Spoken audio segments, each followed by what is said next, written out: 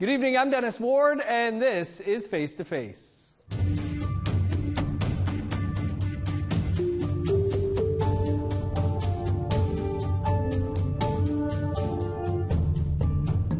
Our guest this week is artist, musician, and storyteller Isaac Murdoch.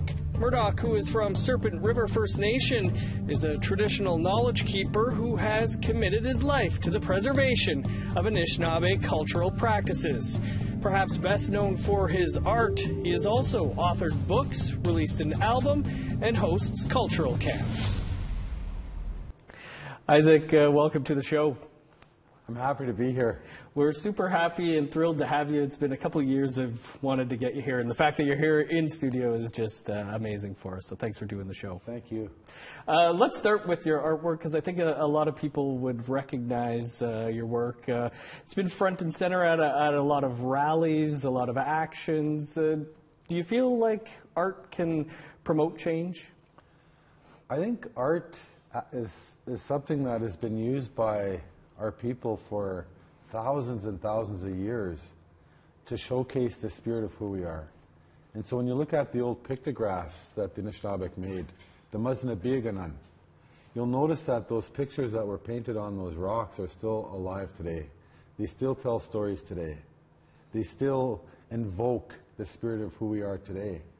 And I don't think that there's much difference between art and ceremony, because it's all about spirit and bringing the spirit out of people, you know, for something better. And so I think that art does that so perfect. That is an amazing answer. Do you have like examples that come to your mind of, seeing art uniting people? Yeah, so for example, at Standing Rock, there was an image that I figured would be good with Thunderbird Woman. And so I had some people were screaming on the phone with me saying, "We need Thunderbird Woman because there's going to be these big protests coming." And I'm like, click, I don't know who you are. I don't even know what you're talking about. And people are like, "You gotta let us use Thunderbird Woman." And finally I said, yeah. And it was like Clayton Thomas Mueller and David Solnit and those guys were like, "Let us use your art, please." Mm-hmm. And once it did, it just took off. My art just went global after that. And, I think people, whether they know it or not, have seen your art everywhere. Standing Rock is certainly one of those places. Where has your art turned up? I've had pictures of really cool African tribal people holding up my art, in the desert in Africa.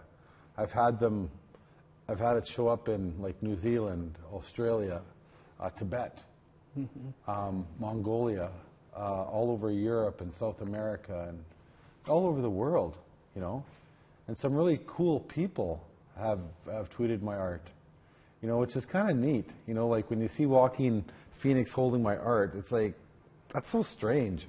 Yeah. It's really cool. Yeah, I bet that never gets old. What was it like, starting to see your art really going global? Surreal, and it kind of still is, my art's a lot more famous than I am. Nobody knows who I am. Right. They're like, "Hey, I know that picture." But I'll be walking down the street, but I don't know that guy, So it's kind of nice because I never really copyrighted my art. And I said, this art is for the people. It's for them to use to fundraise for their own initiatives for the earth and water. And don't even cite me, don't credit me. Just use it. If you want to make T-shirts and try to make money for your cause, go for it, mm-hmm. And so the art has always been used that way, and I think that's how it's gotten to travel so far and free. It is surreal. It's like how did that happen, mm-hmm.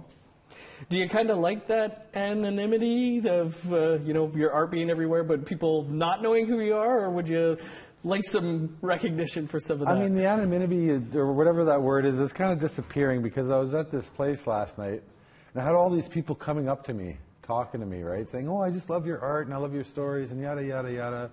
But it is nice to be able to go into a restaurant, and everybody's has no idea who I am. That feels great. Yeah. What are some of the causes that your work has helped raise money for? Mostly environmental. So I'm really, really big on trying to at least contribute to having a cleaner environment for the future. So that's the biggest thing. I tell all the environmentalists, use the art. You know, all of the traditionalists, use the art. You know, sell it, make money off of it, make shirts, you know, do whatever you can, make banners, but use it. Because, you know, we're in a very bad situation with climate change. We're suffering a massive ecological collapse.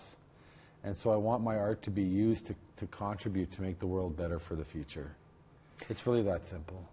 Nice. Your art, was this something that you've done since you were young? Something that came to you at a later age? It was something that I did when I was later. My mother was a terrific artist when she was alive. She was fantastic. And she did doodles. And so she got, you know, I sort of did doodles too. And so I remember I was asked to compliment this one book. And it was Anishinaabe number 2 or something. It was this book, Ojibwe book, right? And they're like, can you do a doodle of Nanabuju? I'm like, yeah. So I did a doodle of Nanabuju, and I used to use felt markers, and it got put in the book. And then I met Christy Belcourt. And me and Christy, of course, were friends. We were hanging out with each other. And I did an image. And she's like, that's it. And I'm like, I'm not putting that image out at all. Mm-hmm. I'm like, that's a really dumb image. She goes, no, that's really good. And so she really encouraged my art. And she, you know, I pretty much became her student, you know, for the first year of learning how to do doodles. Right. You know, so it was really fun to have Christy, like, who's just a brilliant artist, you know, sit there and go through the motions of how to actually make art. That is one fine teacher that you had there. Pretty lucky. Yeah, to get no complaints there. You and Christy formed the Ottoman Collective. Can you tell us a bit about that and how it's evolved? Yeah, so the Ottoman Collective was created as an art collective just to kind of make art and to use it as a platform to help us fundraise and get things mobilized for Nimki Ojibwe. And so it was a really fun start. It was full of doing really cool projects, like working with paints and dyes and all sorts of cool stuff. And it was amazing. It was just an incredible collective of artists that really believed we all had the same values. We still do. And so it was really a good launching pad for us to move into Nimki Ojibwe. And we're going to talk about Nimki Ojibwe. We just have to step aside for a quick commercial break, and then we'll be back here, continue the conversation with Isaac Murdoch here on Face to Face. Stick around.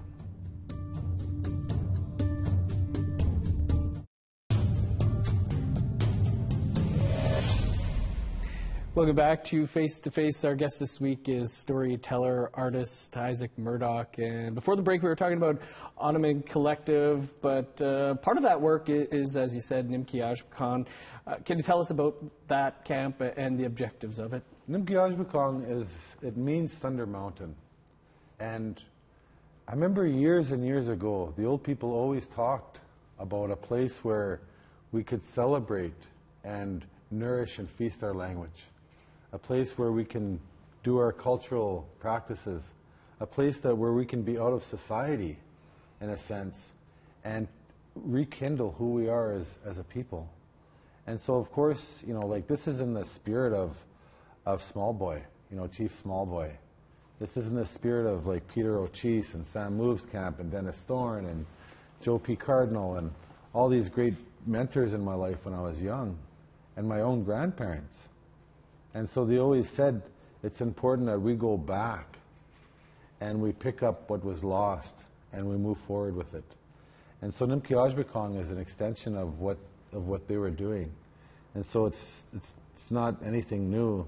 This has always been there. And so we're just kind of following what was left behind and carrying it forward.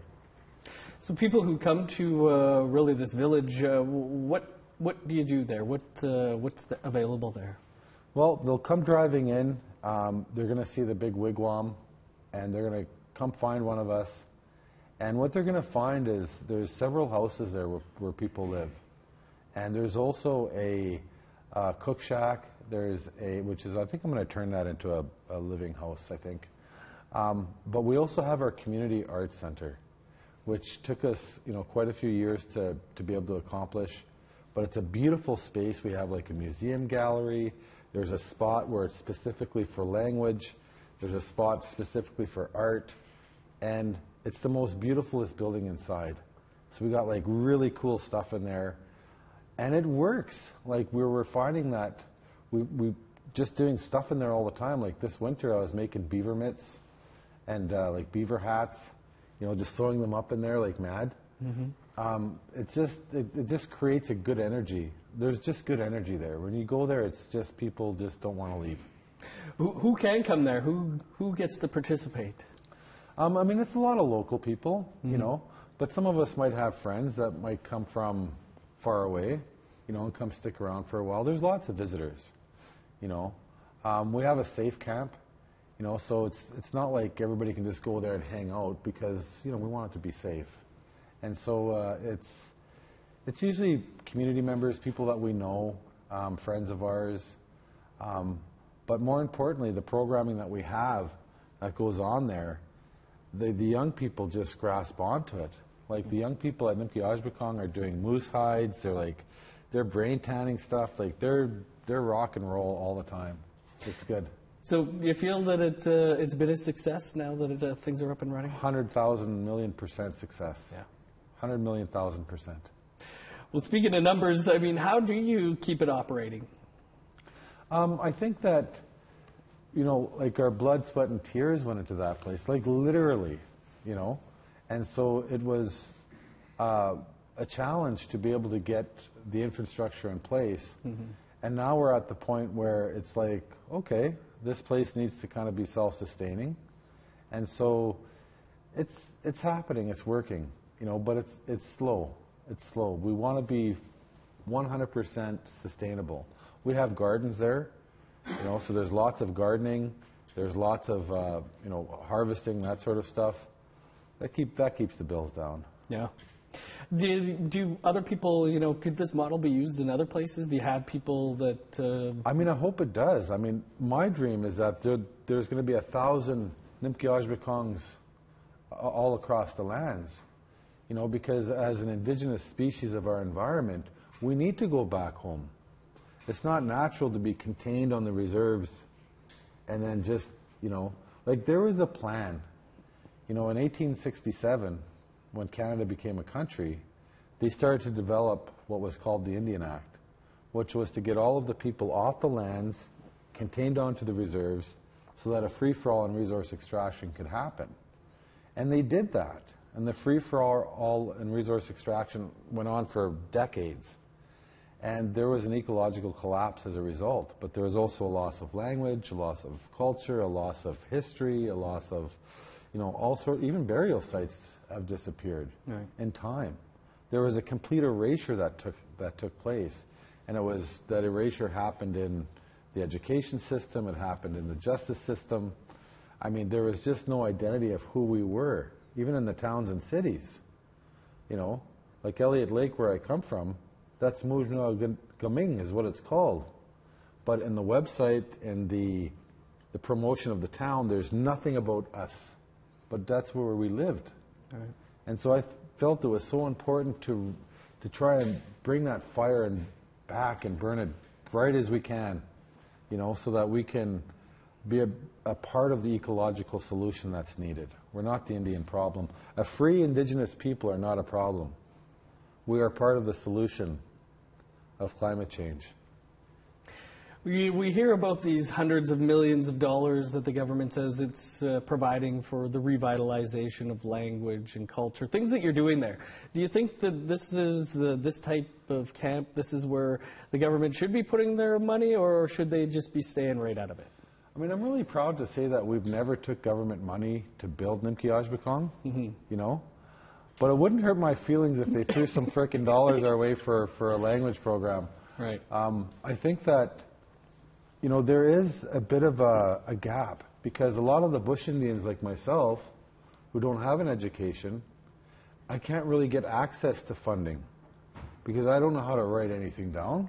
How am I going to get that money? You know, so there's a really big gap, and lots of times it's scholars or it's people that are in those positions of knowing how to really write stuff down on the papers. They get all the money. Yeah. But the bush Indians that are doing stuff, they don't get anything. You know? So oftentimes we have to just pay out of pocket. Yeah. Or, you know, sell bake sales and, you know, stuff like that. Yeah. Yeah. But that needs to change. So everybody that's watching, we need to make sure that the bush Indians get the money too. If you know how to write grants, reach out and help Isaac get some of that funding that we hear about all the time. Language is such a big thing for you and a lot of the work that you do. Can you tell us a bit about your passion for helping others regain and retain that language? My grandparents were very, very fluent in the language, and they were such a big impact on my life. And they always said that whatever you do, include language with it. So when I write a book, it's also in the language. I'm doing an animation right now, it's going to be in the language. Mm-hmm. You know, so all of the projects that I do, I include the language in it. And I also tell the people that I'm involved with, like, hey, this is what we're doing. You know, or I'm out. I can't be a part of this if there's not language attached to it, because, you know, language is it's the foundation of our nationhood. It's who we are. It carries so much ecological knowledge. And I think that language it's magical because it comes from the earth. And during a time of massive, you know, climate hikes, the language holds the ancient code on how to live here on this earth without driving it into an ecological deficit, like what we've been doing. So language is not just cool, it's also a very important part of change. It carries a value to it, like a carbon value, believe it or not. It's amazing. Language can actually help save this planet. Awesome stuff, Isaac. We're going to talk about some of the ways that you utilize language to help others, too. We just got to step aside for one more quick break, and then we'll continue the conversation here with Isaac Murdoch on Face to Face.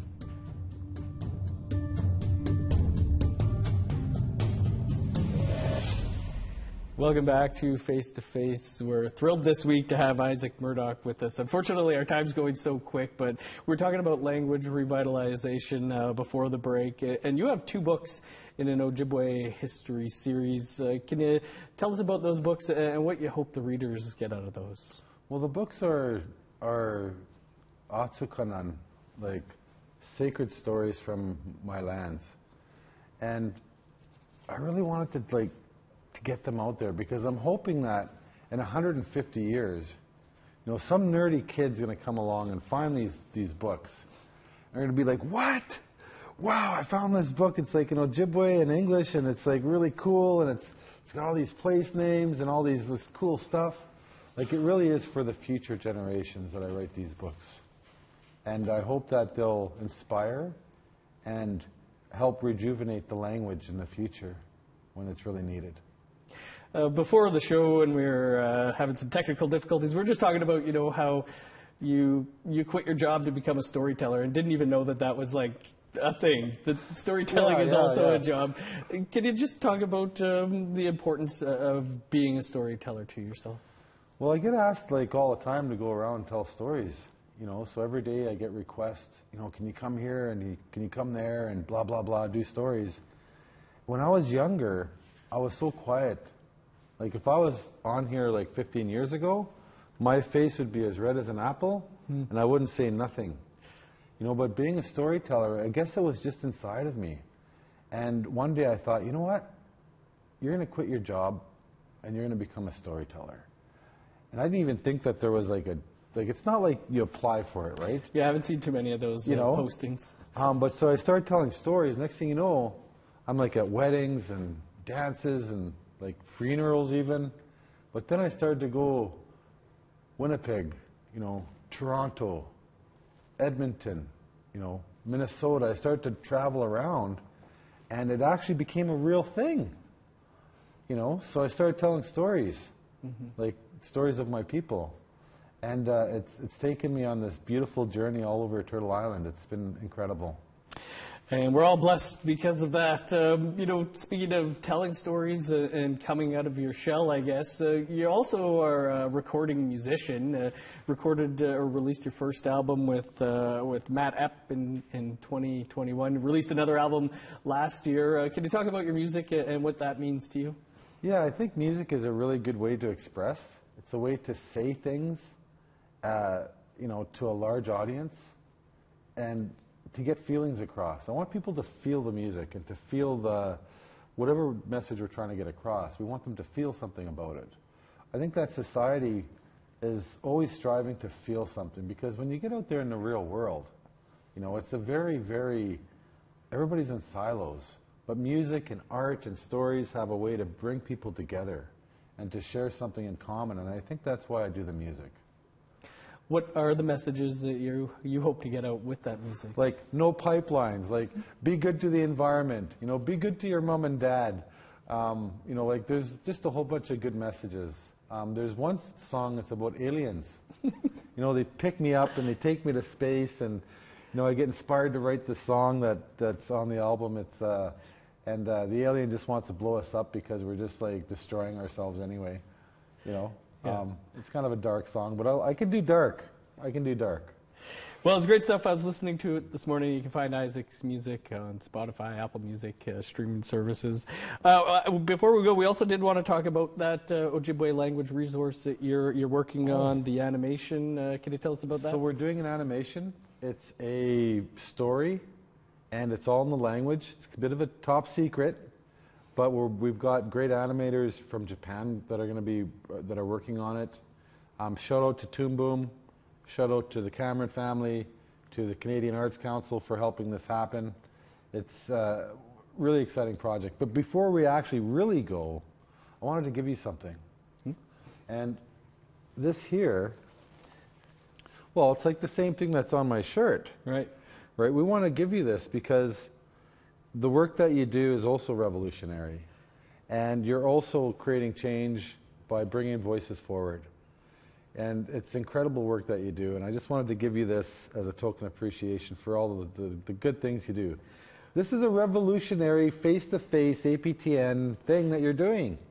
So it's only fair that you have this. So well, that's you almost brought a tear to my eye there. I think we're happy to, I'm super happy to accept this, but also very happy to, be able to promote voices like yourself. And like I said, for a long time, we wanted to have you on the show.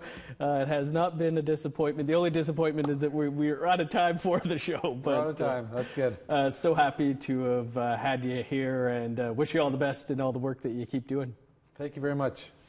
And unfortunately, that is all the time we have for this week's show. But while you're over on, Apple Music or Spotify listening to Isaac's music, you can also download this show as a podcast. This episode and all of our previous episodes are also available as podcasts. And if you missed any shows, you can find those over on our website, aptnnews.ca. Thanks so much for being with us this week. I'm Dennis Ward. Thanks to Isaac. We'll see you back here next week.